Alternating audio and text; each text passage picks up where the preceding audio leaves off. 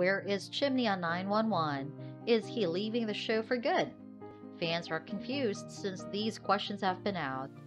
Kenneth Choi has been playing the role of LAFD firefighter Howie Chimney and on 911 since 2018. Kenneth hasn't appeared on the series for a while.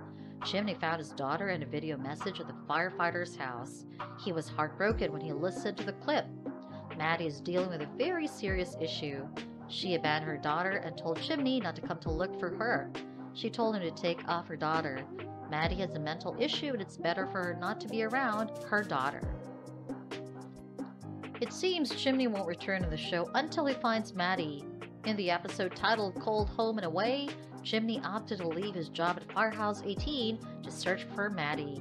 He then called his best friend Hen that he would come back once he found Maddie. Is Kenneth departing from 911? It seems Kenneth won't be leaving the show.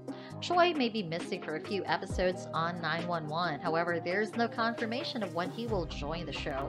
It seems like he won't come back on the show until Jennifer doesn't return. The writers have written Maddie's off-screen. The writers have set a different story for Maddie and Chimney. They know how devastating Maddie's postpartum is.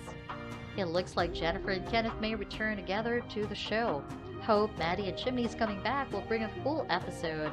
We really want to know what happens with Maddie in the upcoming episodes.